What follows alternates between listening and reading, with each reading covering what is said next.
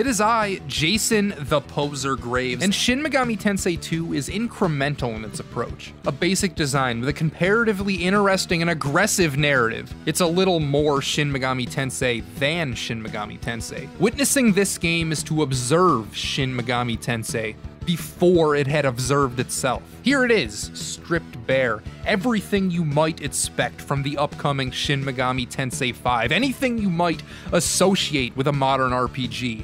Only a little less calculated or a little less user-friendly. Before we were reamed through the chest and buried with cliches, there existed the Super Famicom Shin Megami Tensei. This is that, only with a 2 this time. So what's new? What isn't? Well, you can tell this was cheaply made like the first. Lots of repeating assets, not many musical tracks. Hell, the final boss and ending don't even get their own unique songs. An easy tell is when I can show you the entire game in 4 screens. Everything the light touches is made of one of these 4 building blocks. Battles, dungeons, overheads, or text boxes. There's no magic here, no one-off gimmicks, no pizzazz whatsoever. Again, like the first game, you can't see objects or NPCs until you're cohabiting the same grid space.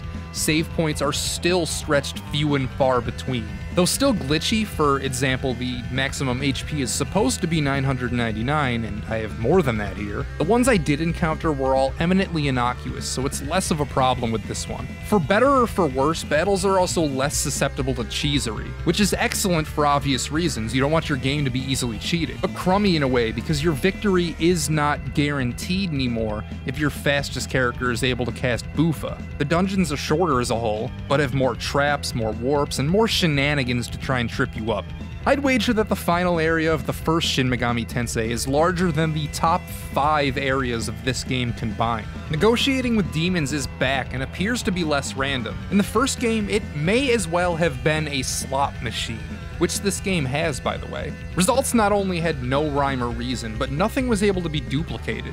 In 2, most of the time choosing the same dialogue options with like monsters results in the same, or at least a similar, outcome. You actually might need to keep an eye on your mag. Last time this was in my eyes a wasted mechanic, though I'm undecided whether or not I'm a fan of how it was fixed. It's not that they balanced enemy drops better, or that demons cost more per step. It's that swaths of encounters and entire sections of the game don't drop any mag at all, while the rest of it still drops way too much. It results in you grinding out mag in the areas you can find it, and then spending it in places where you can't. A godsend is how dungeon maps are now tethered to your L button. I have no idea how I made it through SMT1 without this basic common courtesy. If you want to sell stuff, this time there is an appraiser. It's still an extra step that shouldn't be there, but having the ability to see what your items actually do before you use them is necessary, is fundamental, and again, I can't believe it wasn't in the first game.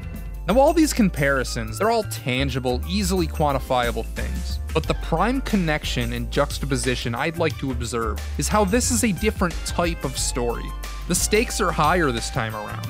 Less than halfway through 2, you fight all these overpowered endgame law bosses from the first time in a swift boss rush. They're so disposable that I auto-battled through them, as if to say, yeah, this is how powerful you were last time around. The protagonist of the first game, who you've seen an in-universe statue of by now, this was as strong as he ever was. But here, in Shin Megami Tensei 2, we're just getting started. It's been a few generations since the events of the first game, and humanity is to live with the fallout. I've read online that this follows, assuming the neutral route played out last time, but it might as well have been Law and the Messiahs, or stand-in for Christians, who won, because they're the ones who are in power now. Mankind now lives on top of the giant pyramid constructed to host the 1,000-year kingdom. It is host to different sub-communities, collectively referred to as Millennium. The Great Flood has receded, uncovering Japan as a home to the mutants, human-demon crossbreeds, and other scourges by way of cross-pollination or the nuclear fallout. You start as a low class, though far from the lowest class, warrior. You're living in a community dubbed Valhalla, which is like this game's Las Vegas or the City of Sin. The Messiahs have taken control of society and enforced their virtues on most of the city. Things like gambling, fighting for sport, and many vices are outlawed by the central government, but they're legal here, because even in a post-apocalypse future society, people still want to gamble. They also enforce a rigid class structure, with first, second, and third class citizens each permitted to further peaks than the classes below them. For example, residents of the center, the capital of Millennium, are allowed armed computers and the ability to travel freely. Whereas if you hail from the ruined Tokyo, you're not permitted to go anywhere near Millennium. Every year or so, there's a grand tournament held for the residents of Valhalla. Combatants fight to the death until the winner is allowed entry and granted full citizenship to the center.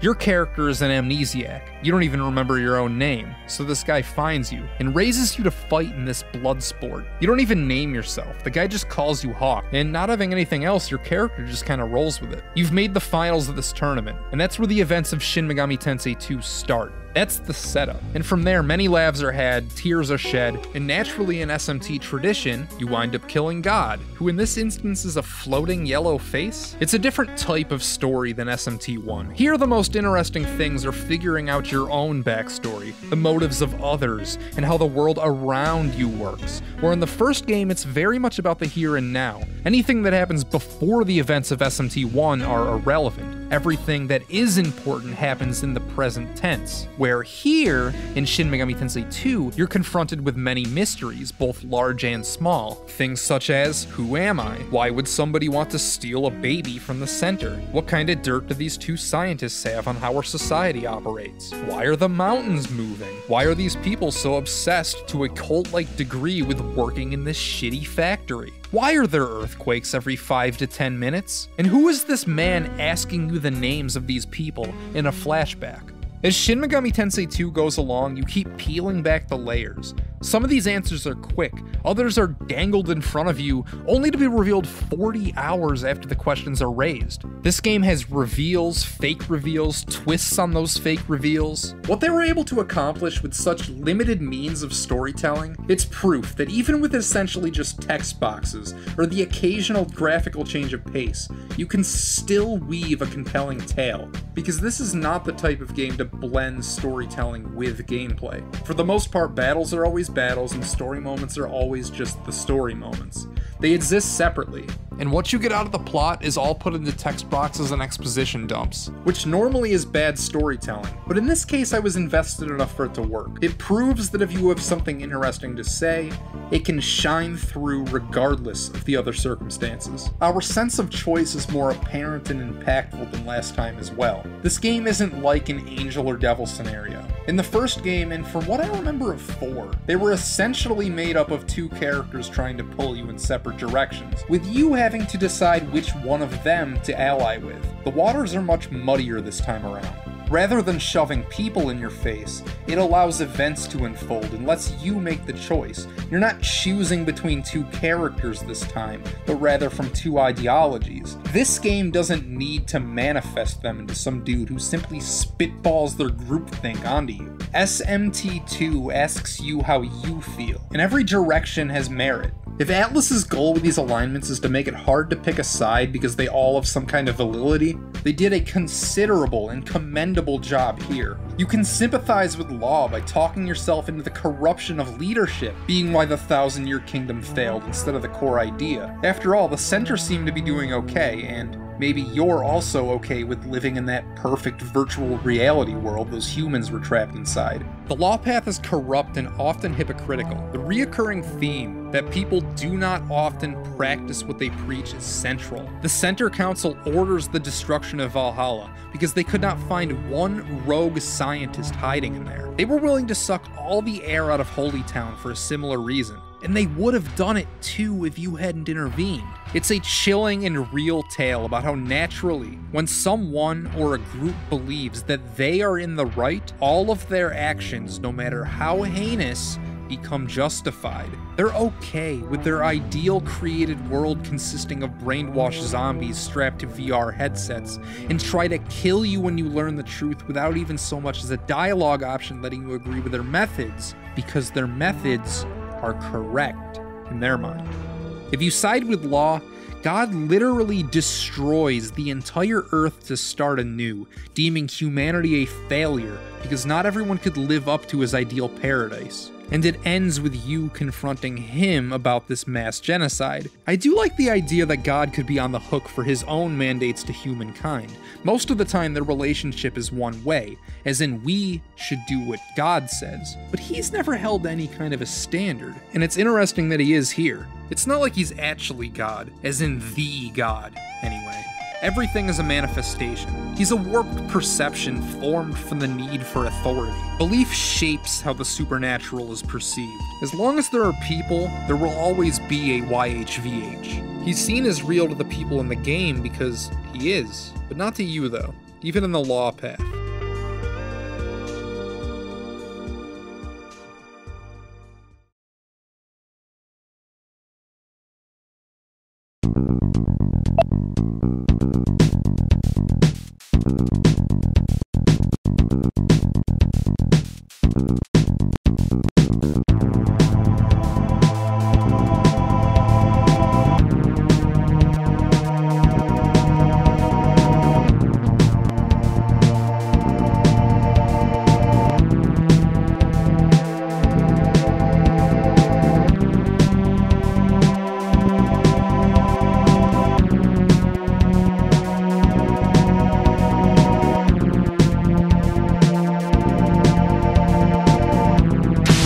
On our other shoulder, Chaos is a basic leading the underdogs to victory story, with demons fawning over the idea of just seeing the sun. It's to overthrow our rigid class-based society.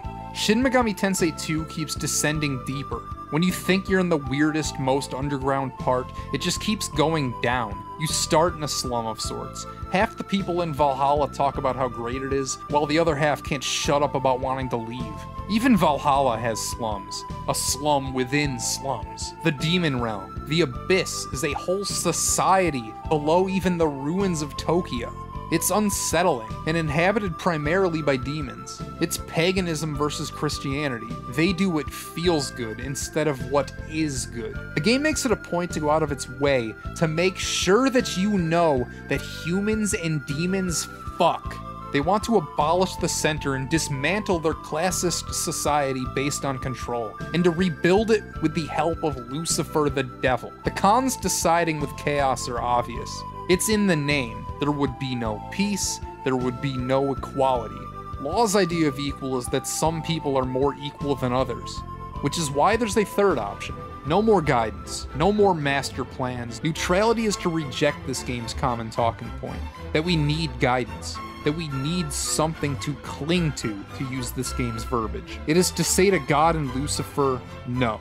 Actually, you need me. You need us to cling to you, not the other way around. People collectively are strong, and it is the gods who are weak. They need us. We don't need them. Though without gods, there is no safety net. Humanity almost destroyed the planet in the first game. Hell, you go to some form of purgatory in this game, and an NPC laments how the protagonist from the first game wasn't always helping the world be a better place. The road to destruction is paved with good intentions. The law gods in charge of the center created you, literally. They bioengineered you out of thin air to become the Messiah, because they were sick of waiting for God to send one himself. And if they could do anything right, it was that. They did an incredible job. Too incredible, in fact. They created a juggernaut. Why align yourself with anyone when you can blast everything away and forge your own path?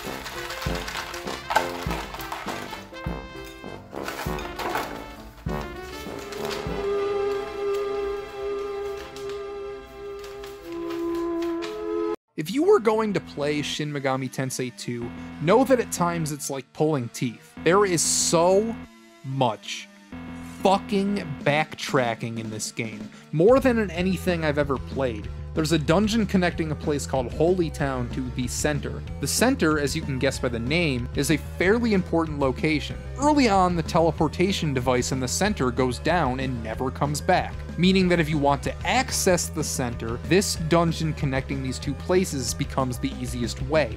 How many times do you think over the course of the game I trekked through here? How many? The answer is 22 times. The game is brutal with money early on, but it's negligible by the end. Reviving a human character in the first few hours is going to cost something like 4,000 Maka, which is far from a pittance at that time, yet it only scales to around twice that by endgame. And by then, your wallet won't feel any lighter. I love how this game contextualizes the sound test as a DJ playing a club. A real shame that the music in this game is the definition of nothing special. Shin Megami Tensei 2 has pacing issues, and that's what really sets it apart from some of the greats. There are two notable roadblocks which can piss off to the abyss. They stop all momentum dead in their tracks. For the most parts, the events in the story are told well. Elements flow into each other like they ought to. Here's an early sequence of events that happen. After you win the tournament to gain citizenship to the center, a woman approaches you asking for help. She's a resident of the center, you see, and is looking for her missing baby and these two scientists which went missing after an explosion. As a result, you go looking for them together. Find the scientists, learn things you were not supposed to learn about the center, but more pertinently, you unknowingly alert them to where the scientists are hiding. Because of this, the center opts to destroy all of Valhalla. It's a place of sin that they don't approve of, and this gives them an excuse to cut off dead weight in their eyes. Because of this, it turns one of their top military officials, and presumably the player, against them. Predicting this, they preemptively lock you out of the center. As you can see, up until this point, each event has happened because of the last. And that's how good stories are generally told. A common problem with video game stories, and just poorly planned ones in general, is that they're liable to devolve into a series of disconnected events. Think of, to use an easy example, Final Fantasy Mystic Quest. You go to the forest town, save them from their skeleton problem, and then what?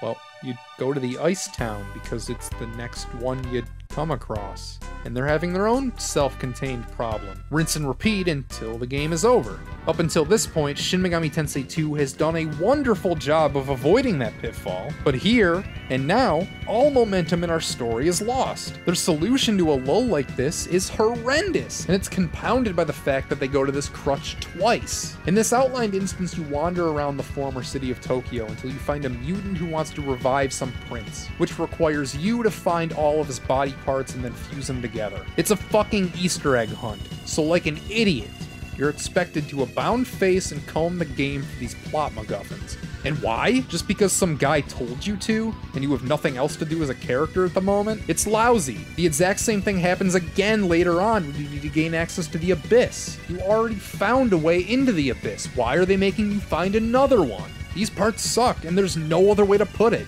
What we have here is a good game that could have been great.